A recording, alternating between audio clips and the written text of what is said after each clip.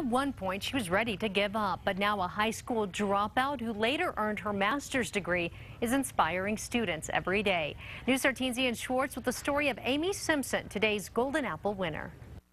It's actually happening quietly every day all around us. High school English teacher Amy Simpson is talking about the great teaching that goes on every day in New Mexico. She says the secret at Alma de Arte Charter School in Las Cruces is relating to her students. I think the fact that I'm a high school dropout greatly influences the way I approach teaching and the way I approach students. Simpson eventually went on to get her master's. She treats her students not like numbers, but like real people who may have real problems. Her students say she connects with them with that approach, but it doesn't mean that they get off easy.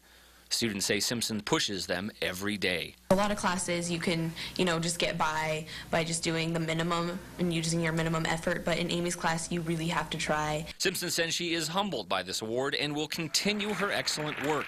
For every seed that you plant, you're planting a garden in those students, and it might not bloom today or tomorrow, but 5 years they come back and they're like, look at what I'm doing. Thank you for hearing me. And for that, thank you, Amy Simpson.